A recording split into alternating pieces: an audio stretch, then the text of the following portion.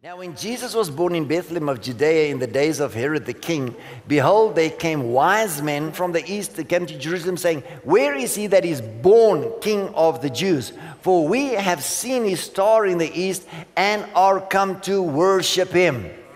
Okay, some translations say we've come to honor him. Some translations say we have come to bow down to him.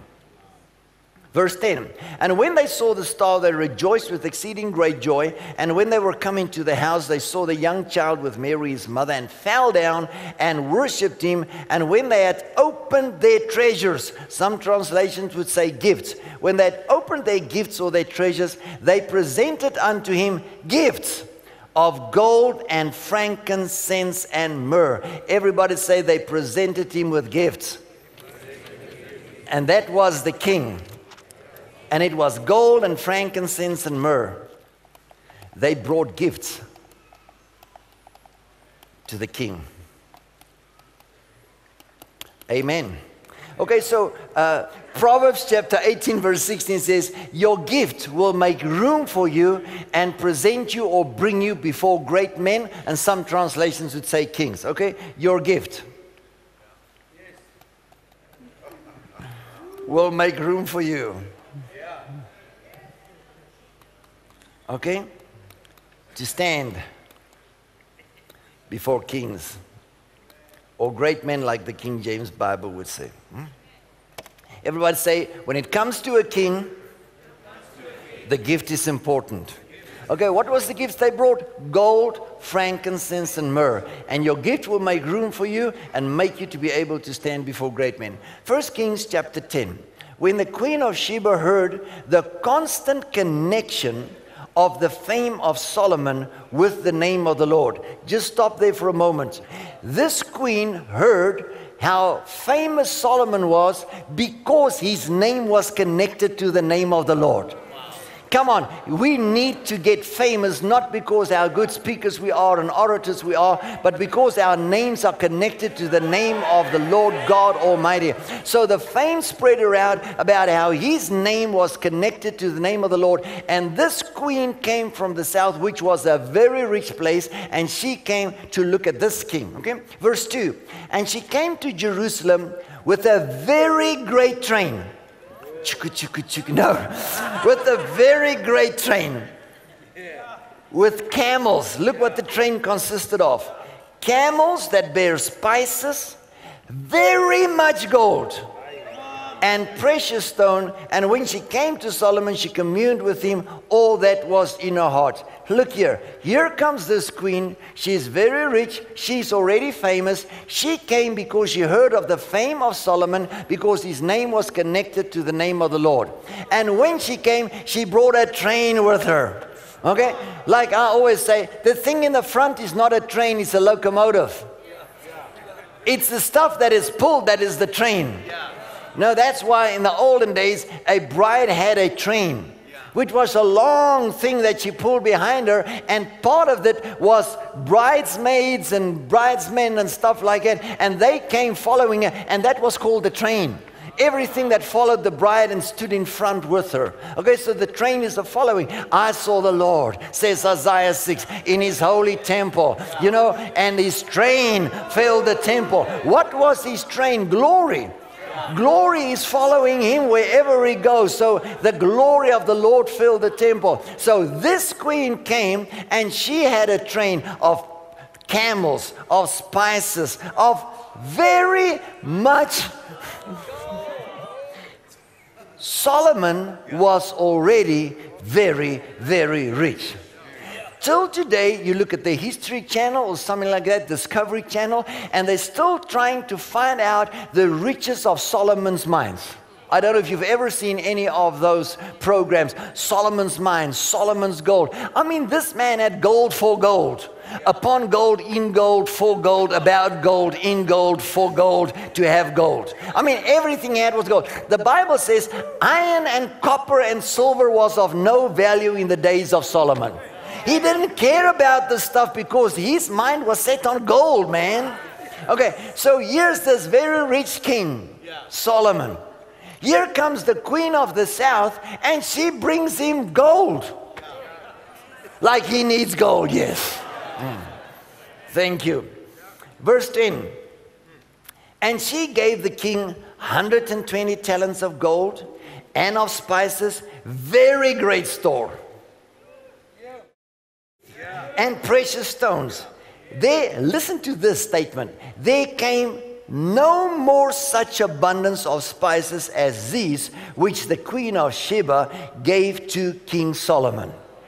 Imagine it. This king had everything that anybody could ever desire and more. I mean, he would put the sheiks to shame. And here comes this queen, and she just brings him gold and precious stones and spices and camels. And the Bible says, never again did there come such an abundance of goods like this queen brought unto Solomon ever in the history. Verse 13, we jump to the Amplified Bible because it really comes out loud. Verse 13 says, King Solomon gave to the queen. Okay, I mean, this woman came to bless the king.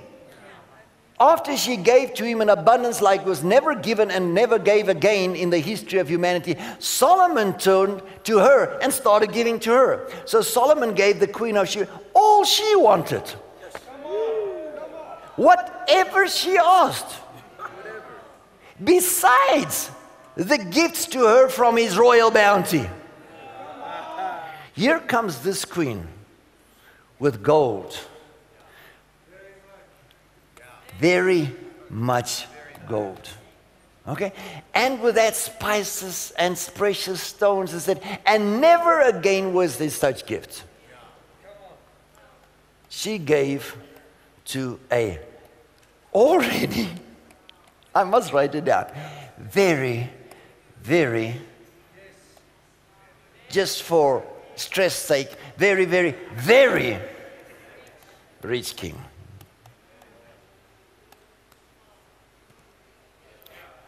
Would you do that? I mean, come on, just answer me. Would you go, you know, take a trip to the queen, knock on the palace's door and say, I mean, that woman is so loaded, she don't know what to do with this stuff. I mean, the place she stays is bigger than the whole England together, okay? You look at her house and everything in England is one on top of the other, and you come to the Queen's house and, oh, okay. After she gave to the king, he gave to her all she wanted. Besides, all he gave from his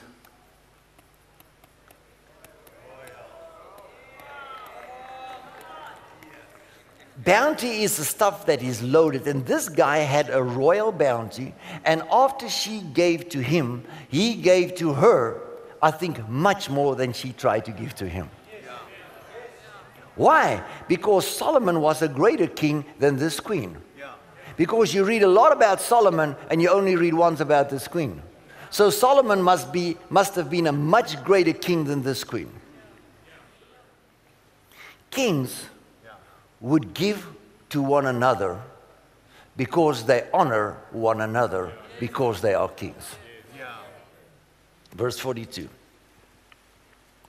The queen of the south shall rise up in judgment with this generation, and shall condemn it, for she came from the uttermost parts of the earth to hear the wisdom of Solomon, and behold, a greater than Solomon is here. I hope somebody sees it in the context I'm bringing it today. Solomon was the greater king in his days. The queen of the south, if you want to go on the internet, was a very rich queen from a very rich kingdom. She brought gold to honor an already rich king. After she honored him with her gold, he gave her all she wanted and gave her gifts besides what she wanted. And sent her home loaded where she was already loaded. Not one of the two needed any of the gifts. So Jesus says, if you don't gather with me, you are scattering. Behold, the queen of the south came to look at the stuff that Solomon had to do and to give. And I tell you, a greater than Solomon is here. Back to our starting scripture, Matthew chapter 2. Wise men came from the east and said, where is he that is born king? We have come to worship him. And when they found the star, they were very excited and came in the house where the little child was with his mother. And they presented to him gifts, gold, frankincense, and myrrh. Oh, the poor baby Jesus. Says who?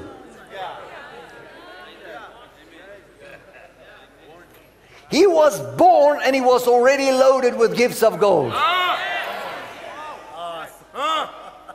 I mean, a poor man doesn't have a treasurer that steals so much, yet the ministry is provided for. I mean, the Bible says Judas carried the bag. He didn't care for the poor, but his hand was constantly in the bag. So Jesus' ministry must have been paid for, and they had a bag. And Judas was the treasurer. All right? So here came these people. What did they do? They came to worship. How did they honor him? With gifts of gold.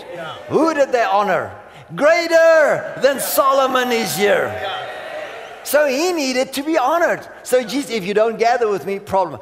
What are you saying? Let's go to John 12.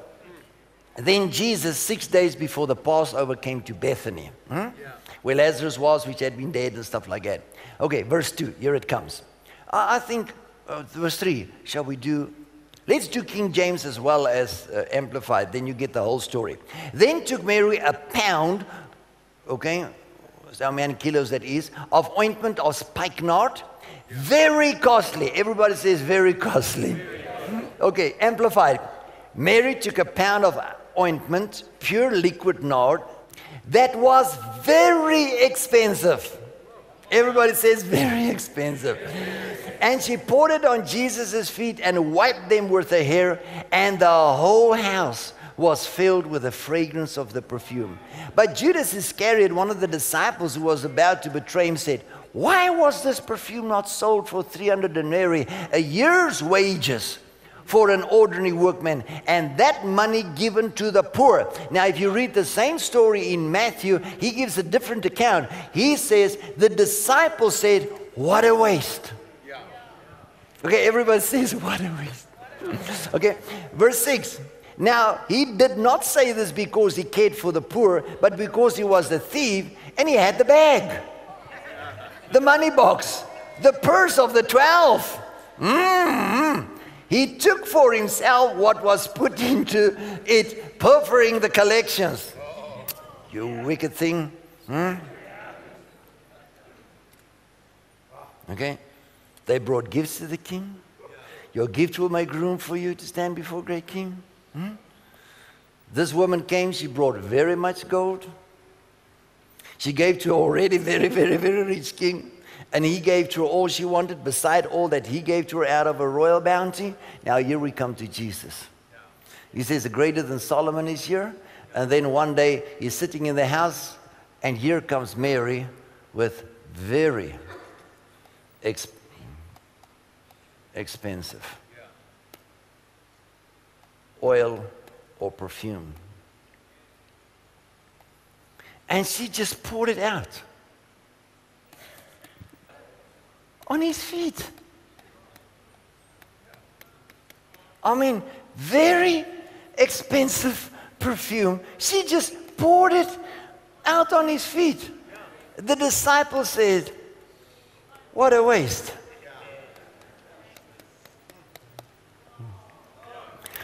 But this woman has not wasted it. She knows that this is greater than Solomon. She came to honor the king. Luke 21.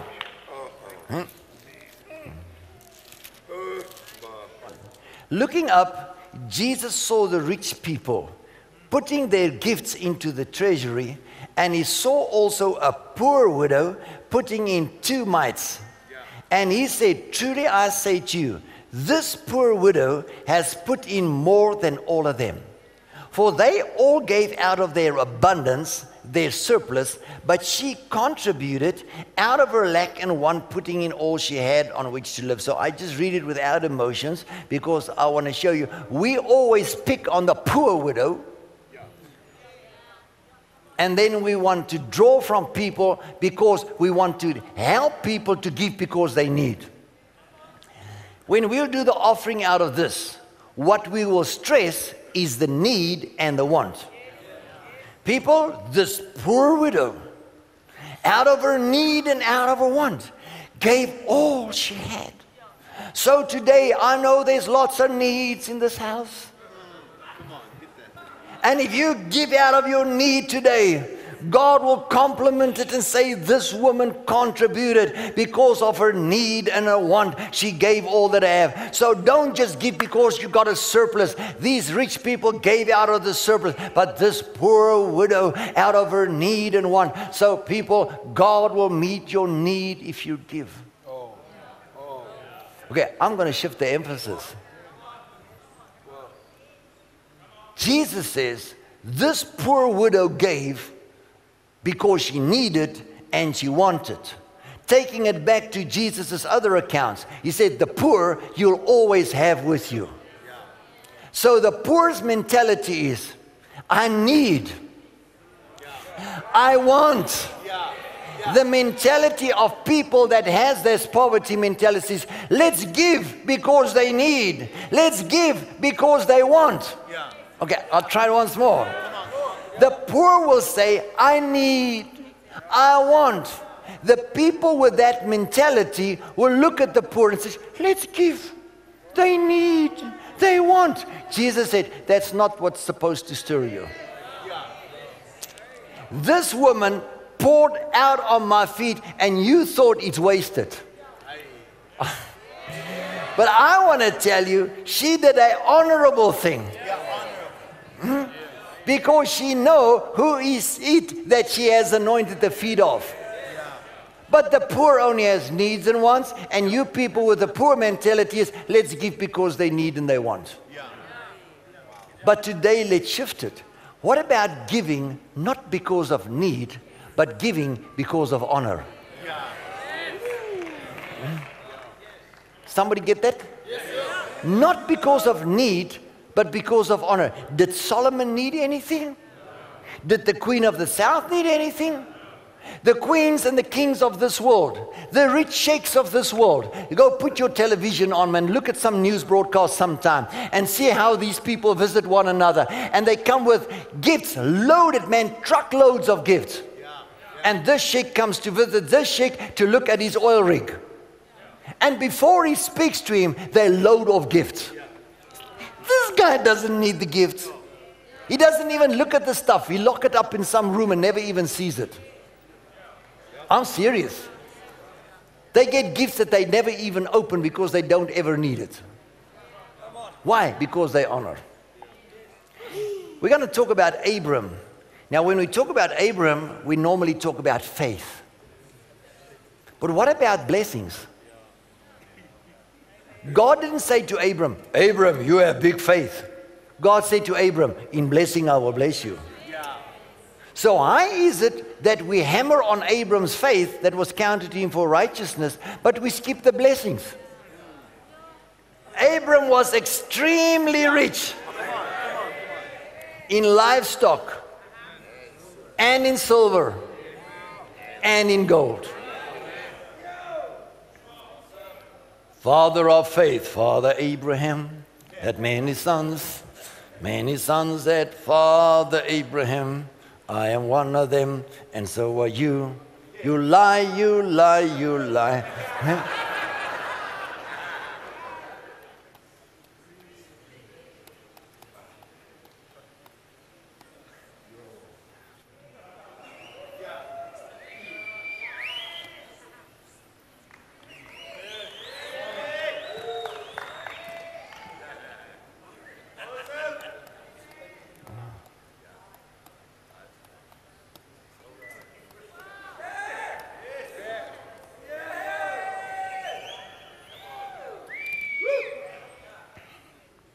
So here comes Abram. Let's do verse 17. After Abram's return from the defeat and slaying of Kedorlaomer and the kings who were with him, the king of Sodom went out to meet him at the valley of Shaveh, that is the King's Valley. Everybody says King's Valley. Say it again, King's Valley. Once more, King's Valley. Why didn't he meet him on the mountain? Okay? Will God waste words in his word? Or is God trying to say something to us? Met him in the King's Valley. Melchizedek, king of Salem, after called Jerusalem, brought out bread and wine, and he was the priest of God Most High. Keep your finger there and quickly go to Hebrews 7. Verse 1. For this Melchizedek, now listen to the words, king of Salem, priest of the Most High God, met Abram as he returned from the slaughter of the kings and blessed him. And Abram gave him a 10th portion of the spoil. He is primarily, as his name when translated indicates, listen to this, king of righteousness. Then he is also king of Salem, which means king of peace. Okay, back to Genesis. Look at this. Who's Melchizedek? King, king, king, king. You got that? Where did he meet Abram? Where did he meet Abram? In the King's Valley. The king met Abram in the King's Valley. Abram was extremely rich. In livestock, in silver, and in gold. Here comes this extremely rich Abram. Slays these kings of Kedorlaomer. Took all their stuff, which they already took from all the other kings. If you read the whole story, it was kings taking from kings, taking from kings, taking from kings, and Abram got the whole load of all the kings. Already extremely rich. Now he loads all the wagons with all the spoils. He's already extremely rich. And here he meets king of righteousness, king of peace. Melchizedek, king, priest of the Most High God, in the King's Valley. Thank you. Verse 19, are you ready? And he blessed him and said, blessed with blessings, blessed and favor with blessings, and made blissful be Abram by God Most High, possessor and maker of heaven and earth. Come on, can you fathom this? Can you take us in? Can you reach out in your mind and in your spirit and grasp what I've just read? Here comes Abram, extremely rich.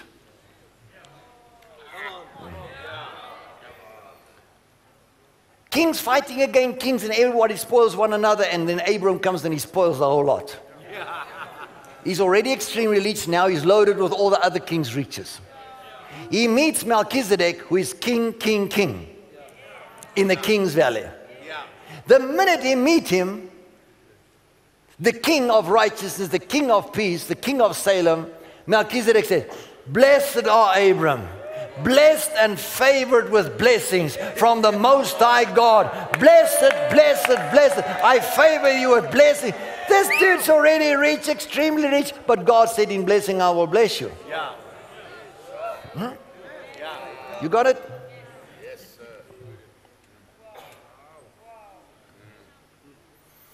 Verse 20, and blessed, praised, and glorified be God Most High, who has given your foes into your hand. And Abram gave him a tenth of all he had taken. Did anybody tell him to do it? Was there any rule that said you got to give a tithe to Melchizedek?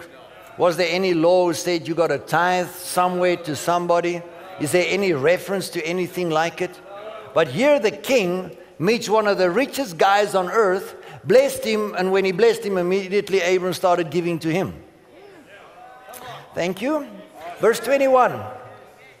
And the king of Sodom said to Abram, give me the persons and keep the goods for yourself. But Abram said to the king of Sodom, representing the world, I have lifted up my hand and sworn to the Lord God Most High, the possessor and maker of heaven and earth, that I would not take a thread or a shoelace or anything that is yours, lest you should say, I have made Abram rich. This guy didn't say, give me stuff.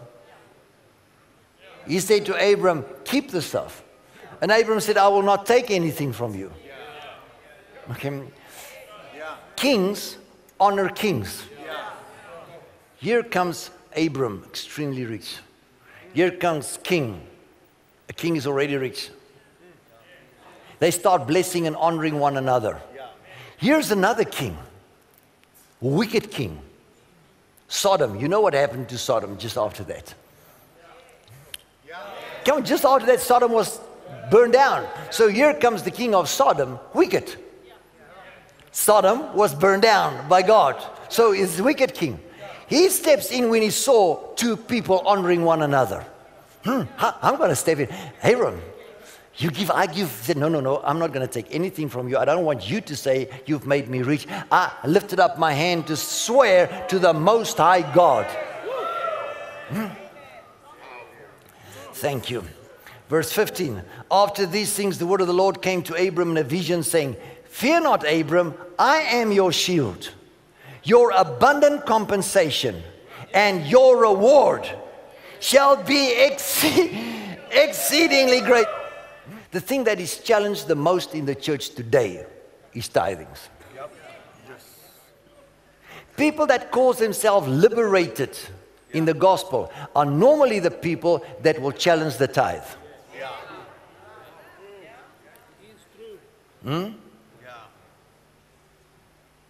So today, would you open your heart a few minutes and listen to the Word of God?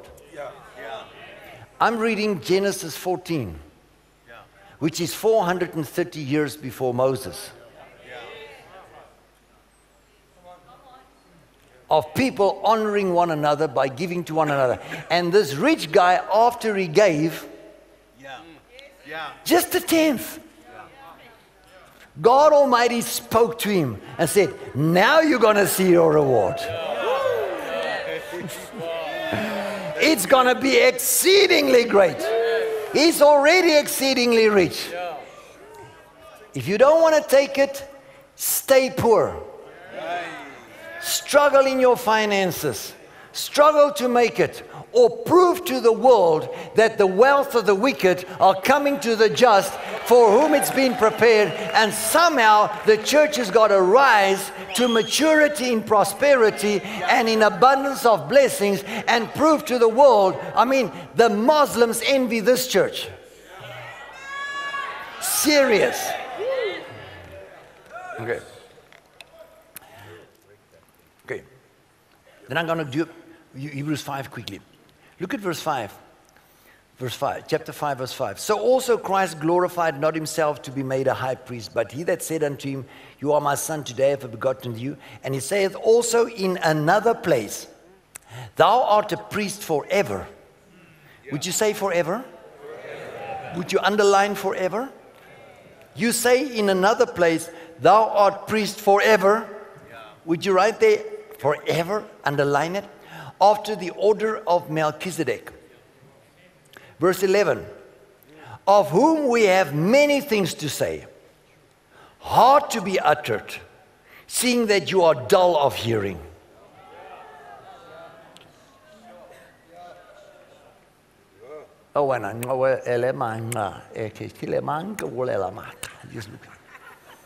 Said this Jesus Christ is called Son of God, priest forever. Okay, have you got an idea what forever is? After the order of Melchizedek. It says, of this Melchizedek, we have so much to say, which is hard to declare, because people are dull of hearing when it comes to this portion of Scripture, talking about forever priest. Melchizedek. It's hard to explain it because this is a thing through the years has been challenged by people. Why is it when you get saved, the first thing you want to do is stop smoking and give a tithe.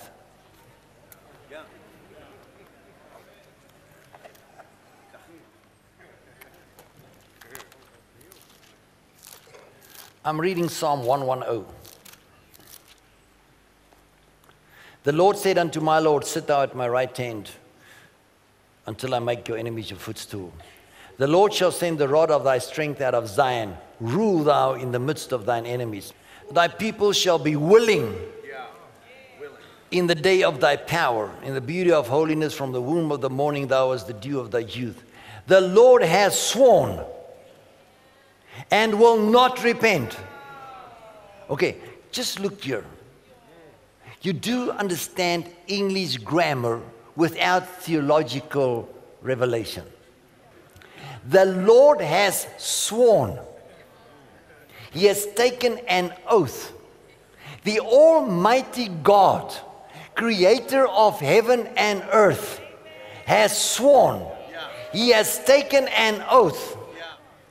And it will not repent him. In other words, he will not turn back from what he has sworn. Thou art a priest forever after the order of Melchizedek. Hebrews chapter 7.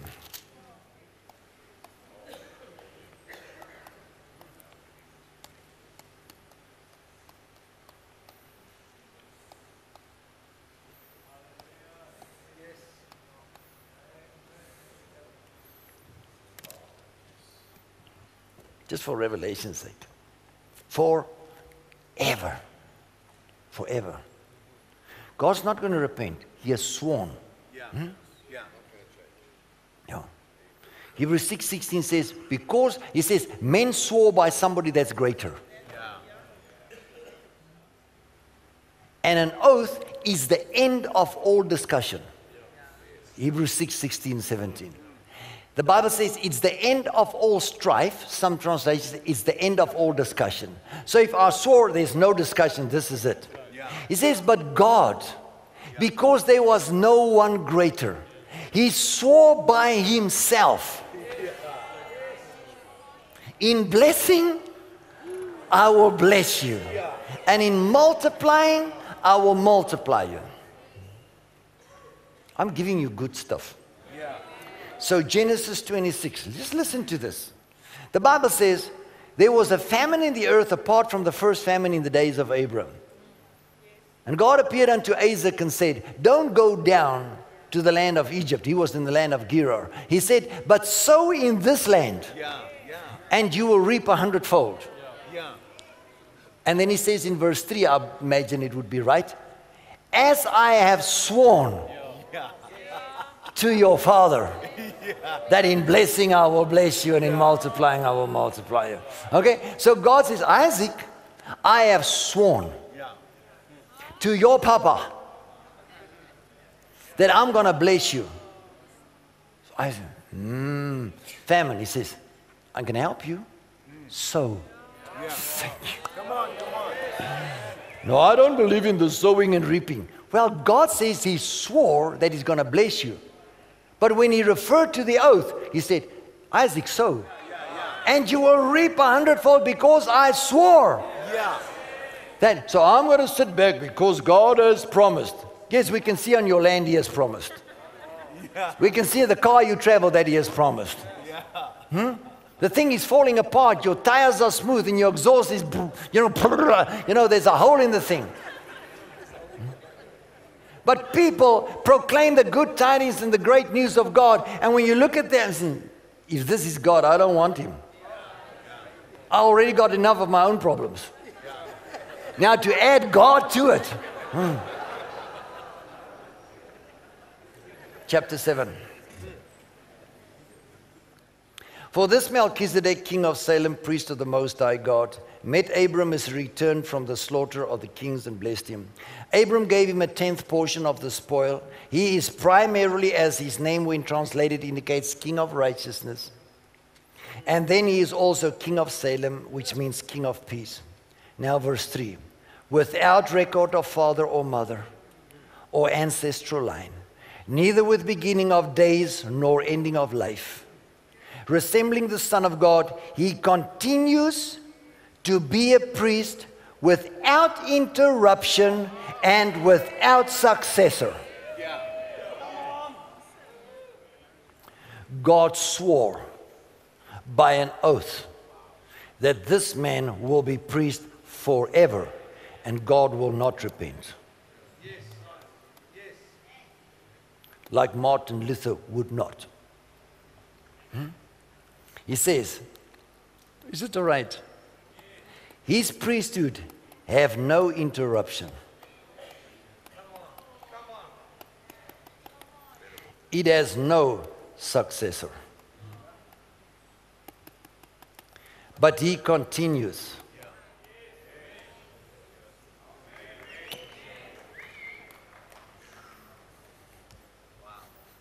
Okay, where did Abram meet him? In the King's Valley in Genesis 14. What was said to him? This is priest of the Most High God, and his priesthood have no interruption and no successor. Thank you. It was sworn by God that he is priest forever, and his priesthood cannot be interrupted. There is no successor. As he met Abram, so he will meet Isaac, Jacob, David, Solomon, Moses. So he will meet, there's no successor. There's no interruption. Can God lie? Romans says, let every man be a liar so that God be truth. Balaam says in Numbers 23:19, God is not a man that he should lie, neither the Son of Man that he should be. Hath he not said, and shall he not do it? Hath he not spoken, shall it not come to be? God cannot lie. So God swore by himself because there was no greater. He says, in blessing, I will bless you. And this is how it will work. I will have a priesthood with a high priest called Melchizedek. There's no interruption, no successor. This priesthood is forever. Oh, then I better tithe. Oh, then I better sow. I still disagree. Well, turn that page out of your Bible. Doesn't work.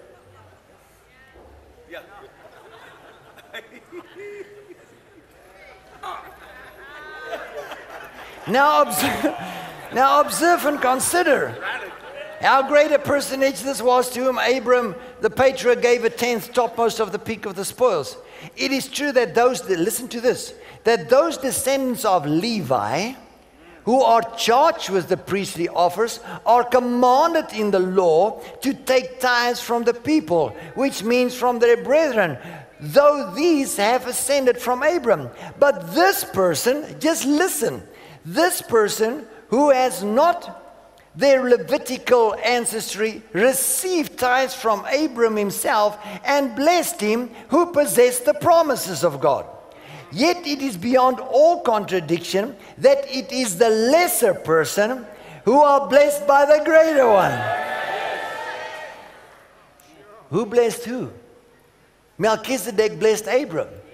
Yet Abram gave to him. Why? Because he was a king. What do kings do? They honor one another. If they need it or not, they do it because it's a king thing, it's a royal thing, it's a noble thing. Furthermore, verse 8, bless you. Furthermore, listen to verse 8. Here in the Levitical priesthood, tithes are received by men who are subject to death, while there, in the case of Melchizedek, they are received by one of whom it is testified that he lives.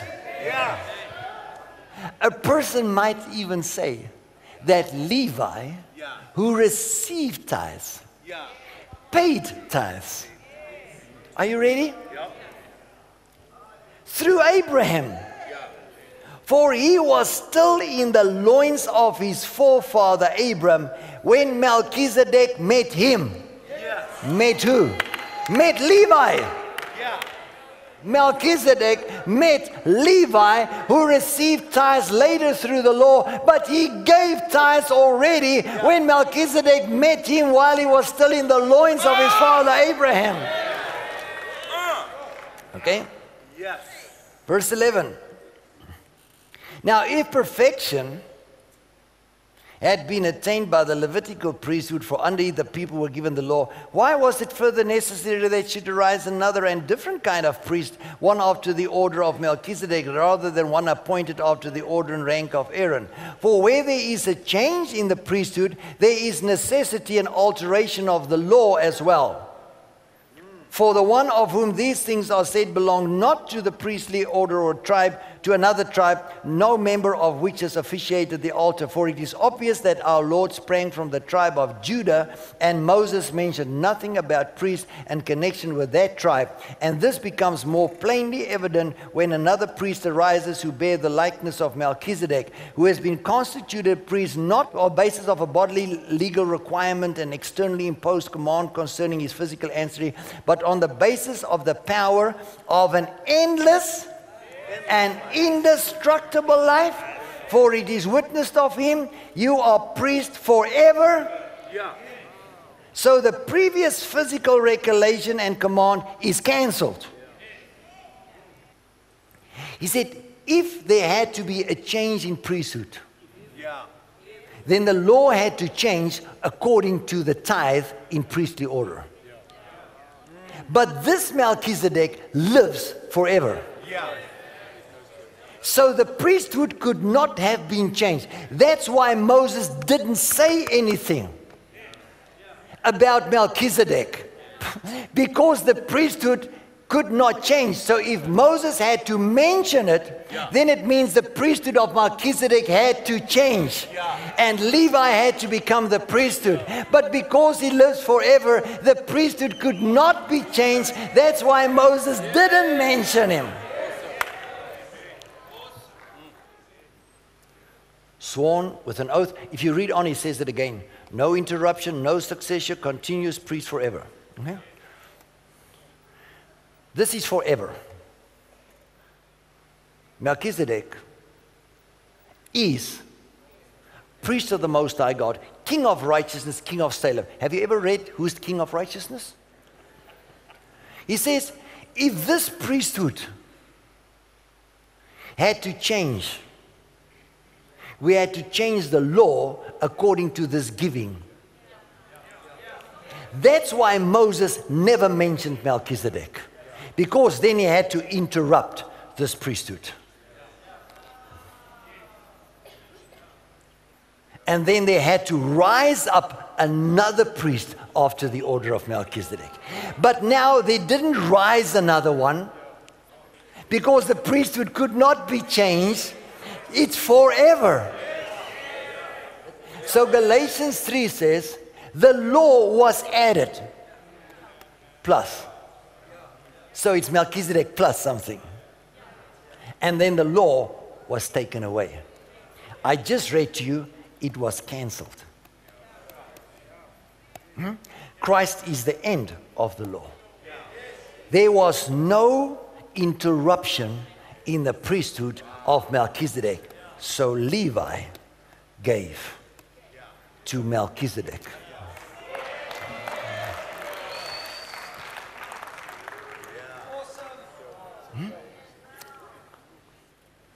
For it's witness of him you are priest forever. So a previous physical regulation and command is cancelled. For the law never made anything perfect. And it is not without the taking of an oath that Christ was made priest.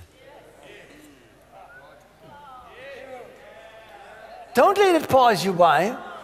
Christ was made priest. For those who formerly became priests received their office, here it comes. This is the shocking part. They became priests in this office without it being confirmed by the taking of an oath by God. So God did not confirm the Levitical priesthood. But this one was designated and addressed and saluted with an oath, the Lord has sworn and will not regret. Here it refers to Psalm 110. You are priests forever. In keeping with an oath, greater strength and force, Jesus has become the guarantee of this better agreement.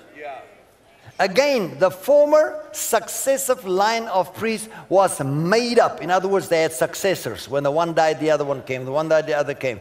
Of many, because they were each prevented by death from continuing perpetually in this office. But he holds his priesthood unchangeably because he lives on forever. Look at me. Shocking. Have you ever read it this way that I'm reading it here today? Therefore, he is able to save to the uttermost perfectly those who come to God through him. Okay? I didn't lay emphasis on it, but if you go back to say, the verse where he says Moses didn't refer to, he said, our Lord. So it refers to Melchizedek as our Lord, and then he says, Christ was anointed with an oath. Wow. Amen. This is it. Did you see how many times I read no interruption, no successor, continuous, can't be stopped, can't be another priest? Because then if there had to be another priest, it had to be a change in priesthood. Wow. There was no interruption in the priesthood. There was no breakage in the priesthood. There was an addition. Because of the hardness of the hearts of the people. Until Christ should come, Galatians chapter 3. But Hebrews chapter 7 and Galatians chapter 3. But this law was cancelled when Christ came. Yeah. Romans chapter 10 verse 4. Christ is the end of the law. Yes. Thank you. So we just think of the law of, do's and don'ts. What about tithes and sow? Yeah, giving to the church. I mean, he was in the church with Moses in the wilderness. So the tithes are given to the king. So how can we honor the king? We realize royalty in the church. We realize the royalty that's in the church of Jesus Christ. How God has appointed the church to be his representative on earth. The body is the church, the representation of the Lord Jesus Christ, the one that fills all in all. So what do you do with your tithe? We build buildings, we broadcast television, we send teams out to minister on the streets, we have outreaches, we use the money. You're going to have the honor to honor the king. With sowing and giving and tithing. In 1 Corinthians chapter 16, Paul says, I want you to know about this collection for the saints. That when I come, each one of you should lay it up on the first day of the week so that you can give, as I ordered the churches in Galatia. So if we look at the book of Galatians, there's only one thing that can refer to 1 Corinthians 16. And he says in verse 6 and 7, if you have received instruction in the word, show your appreciation by contributing to the teacher's support. And God is not mocked. Whatsoever you sow, you will reap. Galatians 6, verse 6 and 7. So today we're going to have an ecstatic, exuberant, outrageous, extremely rich giving. Tithing. Sowing.